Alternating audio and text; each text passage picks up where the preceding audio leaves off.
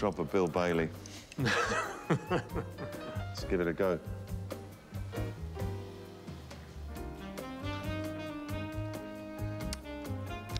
Oh, yeah.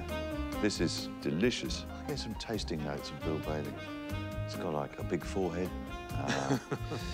It's complex. A couple of notes of, a couple of musical notes in there. And it's got a good heart. It's kind, good finish. What it needs is a nice big juicy steak. It does. It does. I guess you're not a vegetarian, Bill? I'm a postmodern vegetarian, which means I only eat anything that, you know, lives in water, you know, or near water, like cows. Oh, right, yeah.